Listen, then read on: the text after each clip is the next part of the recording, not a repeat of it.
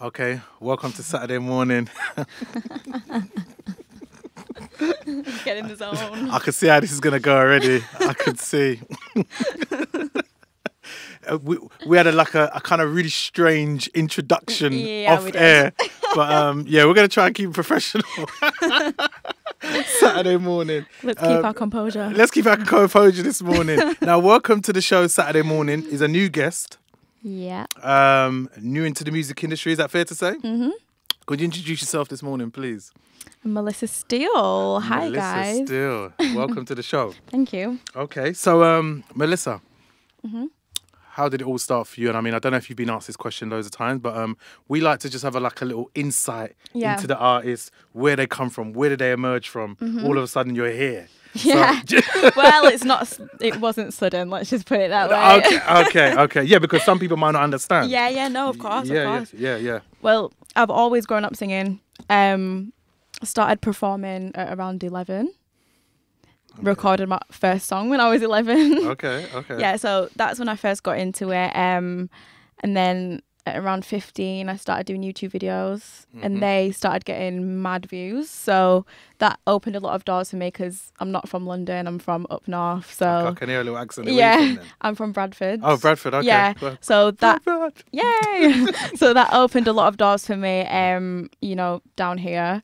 Then I started recording down here, made a few relationships with people, connections and stuff like that. And then kind of it's just all happened really quickly. Ended up getting signed to Atlantic Records and I'm in a good place right now. What can I say? That's amazing. So that's quite, few years that took? Just a few years. Yeah. Just a few years. But I've been working hard though. I've been Very on hard.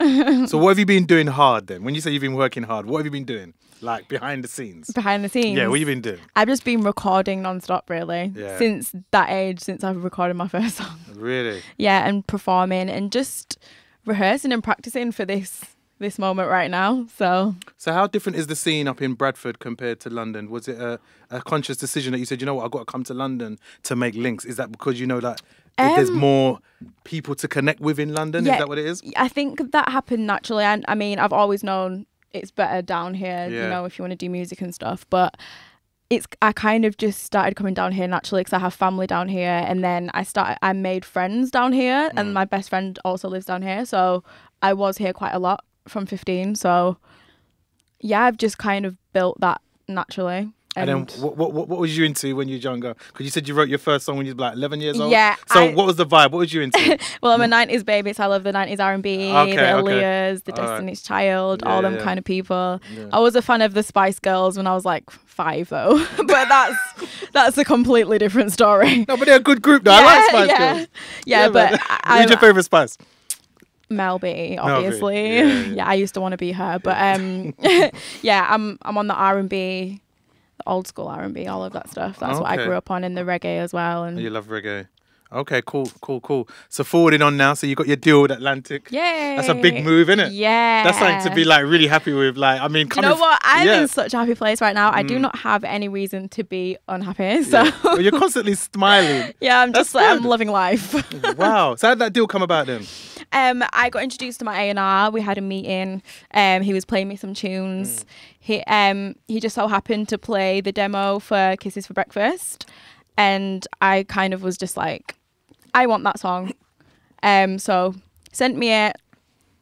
Bye, Mel. I've got to say bye to Mel. Mel. Mel, she's leaving this morning. You know how long I've known this lady, for a long time. I love Mel. And she still looks 5 years old. Oh my God. No, she looks young. She looks young. All right, 2 years old. She looks 2 years old. Youth's on her side. Yeah. And I gave her the secret, the Astral Cream. I told her.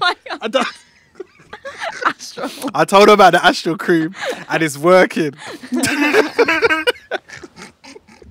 Oh. Yeah, but go on. Anyway, so yeah, I forgot what I was saying now. Yeah, what did you say now? You just caught me off guard. What was I saying? Oh yeah. So my A&R played me Kisses for Breakfast the first time I met him. Obviously I asked for the track because it sounded like something I would write. So yeah, I did that, recorded it. Next thing I know, they've signed the single to be released, and then they signed me. So it all kind of, once I recorded that song, it all just kind of fell together. Did they tell you on the spot? This or what? Like that, we're gonna sign you now. I didn't know. Like I didn't know. I just recorded the song and was like, yeah, cool. I've just recorded this song. It sounds good. Yeah. And then I think someone said it to me just really casually. They was like, oh yeah, that's being released as a single, like by Atlantic Records, and I was just like, pardon. Say what? But obviously that's an amazing thing for me. Like I'm feel like I'm really ready for it. So. Wow. That's an achievement. It's amazing. Of course. Atlantic, one of the biggest record labels in the world. Gosh. Anyway, if you just locked on this morning, it is the Universal Show. We've got the lovely Melissa Steele in the building. Do you know what? Your surname, you know? Yeah. You know I've got family with that surname. Really? Does it have an E on the end though? Probably does. No. Really? Okay, we might be family somewhere down the line. Might be. We'll talk about it off air though. We'll talk about it. Yeah. Yeah. I don't want people, you know what I mean? Yeah. But okay, so the single. Yeah. Tell me about the single.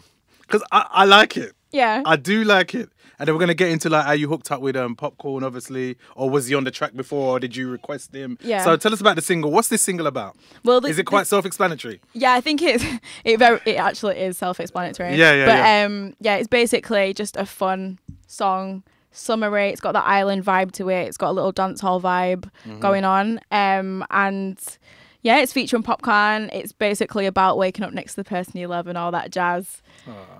Kisses It's a little for cute. It's a cute song. It is a cute song. I Kisses love for it. breakfast, though. Yeah. Is that very important? Yeah. Yeah. It is. I don't know where you're going with this. Is that before he brushes his teeth or without brushing his teeth? He has to brush his teeth. He has to brush his teeth. Of course. Wow. That means there's no love in there yet. Yeah. Yeah, that's true, actually. Yeah, so the conscious decision to get Popcorn, how did that hook him up?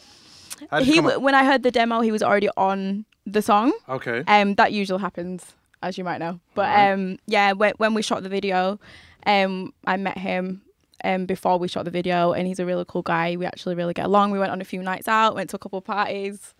Okay. Rolling with the Gaza man dem. Did you like it? Did you like the whole vibe? Yeah, man. I mean, I usually go to Jamaica every year anyway to see my family, but Okay. that was my first time in Kingston. Right. So that was very, very live. Okay. And there was the carnival as well. So we wow. caught that right on time. Yeah. Have you been marketing that tune out in Jamaica as well?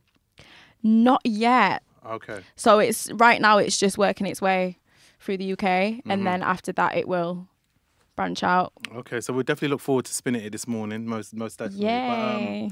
But, so tell me, like, Melissa, like, what are you bringing to the table, like, now? You know what I mean? Because I mean, you know, like, I love this job that I do, Right. Because I interview people every week. Yeah. You know what I mean? So you know, I see many different artists every week, some new, some established. But I mean, what are you bringing to the table that I doesn't think already exist in the UK? without like, I don't want to sound, no, I'm not arrogant at all, but I think you can tell my voice, like my voice is very unique. I've got that like sweet tone going on. I like it. And I don't know any other UK female artist that's doing the whole dance hall vibe and R&B and stuff, like R&B with dance hall. Will your whole sound, like, following tracks, will they be like this? I don't want to class myself as strictly a dance hall artist. Right. But with the album that I'm putting together, I kind of I don't want to stray too far from that. So Right. it's always going to have that little hint, at least a hint. So your core music, will be fair to say, is dancehall, but I'd say R&B with hints of dancehall. with hints of dancehall. Yeah. Okay. So, And reggae as well. and reggae as well. So who's your favourite dancehall artist? I love Popcorn, obviously. Vibes. I love Movado. Alkaline. No, you Conscience. really you I like love. Alkaline? He's cool. A few of his songs are a bit crude though, but Yeah. The controversy around him at the moment is crazy. Like, you heard about it, right? I haven't heard about it. You haven't, no, don't try and put me. Don't try. No, I see what you just did there. You Tell reversed me. it. He's like, no, I haven't. because I know you know. No, but he's made some really dodgy songs at the moment Yeah, about.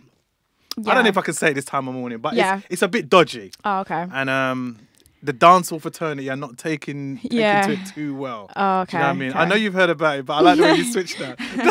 Tell me more. I'm joking. So what plans have you got for 2014 then? What plans you got? Shows and things like that? Yeah, I'm starting the promo of Kisses. I also have another single out with a producer called Cove. It's kind of like a housey tune. I've heard called that. Where We At. Yeah, that's circulating now as well. I like that. So there's them two. I've got my first show on Saturday in Manchester. Okay. So I'm doing a live PA of Kisses there, which will be quite good. Mm-hmm. And yeah, I'm just starting the promo for it, really. What's the music vibe like in Bradford? What are they into up there? Because, like, you go to different areas, different regions. Yeah, they like different things. I think it's the same as London, really. Yeah. But a few years back, it was baseline. Like with North and Midlands, it was like 4x4 baseline. That was the thing. But right now, it's just house and all of that stuff. It's just the same as here now. Okay, cool. Any further collaborations that you'd like to work with? Anybody in the pipeline? I know you say you've done the whole popcorn thing. Yeah. Anybody else that you got lined up? Yeah, but I'm not telling you. I can't tell you that one. You're gonna have to wait and see. I know I can't be killing you like that, but it's true. I can't. No. Is it a big one then? Yeah. Like. You'll definitely know who it is. You definitely do know who it is. Well, like Bounty Killer. No, it's not him. But I'm not telling you anyway, so don't. No! There's no point guessing because I'm going to say no. But yeah. Is it going to be somebody that I wouldn't expect it to be, but they're big? Or have they been used already? No. No. You might expect it, but he hasn't. When the manager starts giving you looks, that's when you know you need to just keep it moving. Because like he's getting involved and he's like, nah. Next question. No comment. Yeah, no comment. Okay then, so Melissa Steele, we're waiting for this single with you and Mavado. We can't wait for it. Oh my gosh! No, that's not true. That's not true. Listen, I want to be one of the first DJs to get hold of that joint. No, oh, I'll let you know, but it's not featuring Mavado. Okay. All right. Anybody else? I can't say. It's a surprise. Okay. So you're going to have to be patient. When would the album be coming though? And how far away are you from completing it? I can't say right now because I'm still in the middle of piecing it together. Right. But next year-ish. 2015. Yeah. How much involvement do you have? Like we're writing productions. Yeah, when I'm in the studio, sometimes I do get sent songs. If they're really, really good, then I'll want to record them. But I do like to have input in everything. So I'll go in the studio. Me and the producer will start a song from scratch, and or I'll have a co-writer as well. I do like to write as much as possible though. The thing is, right, what I was going to mention to you, like, I'm not sure what route that you're going down because I know, like, you've been signed to a big label and things are going to be big for you. Things are going to be great. I'm glad you're actually sitting here today so we can have this conversation. Right, but okay. I don't know, there seems to be sometimes, I don't know if you agree with me, a bit of a struggle promoting dancehall music in the UK. Is that something that you've looked into before you even went into the industry? Is like, I know that it gets played in the clubs and things like that. But is it hard to get your music promoted on radio in the UK? Well, I don't think it's actually doing quite well. I haven't really had any thoughts of that. I mean, I know where you're going with it. Well, not even your track in general. I'm talking about the genre itself. Yeah. Yeah. Yeah, I think I agree with you on that. Right. Like if it's straight up dancehall. Because I mean, we do live in the UK. Like if you go to Jamaica, it's everywhere. But I just think it's a culture. I just think it's the culture. Yeah. That's why I think it might be a bit more difficult to get played on the mainstream radio stations. But I've got faith in my track. I don't think it's hardcore dancehall, so I think it's fine. I think it'll be fine. I've got faith in the tune. No problem. How long does it take you to do dub plates then? Dub plates? Yeah, I did yours yesterday actually. Thank you. Girl, you should have brought it. You should have brought it with you this.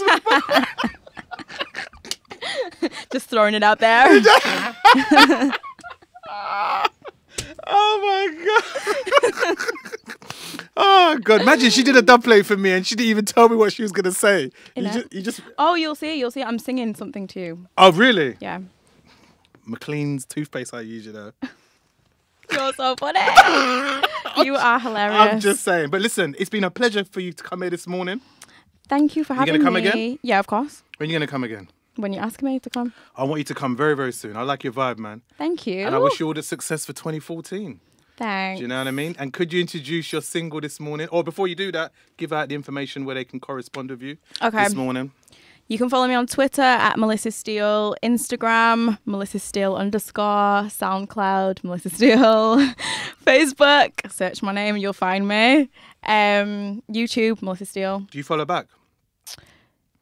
Do you look at the profiles and go...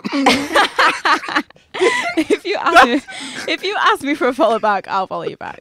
Okay. I'm going to tweet, follow me back, please. When you do that. No, I'll follow you though. Let's go.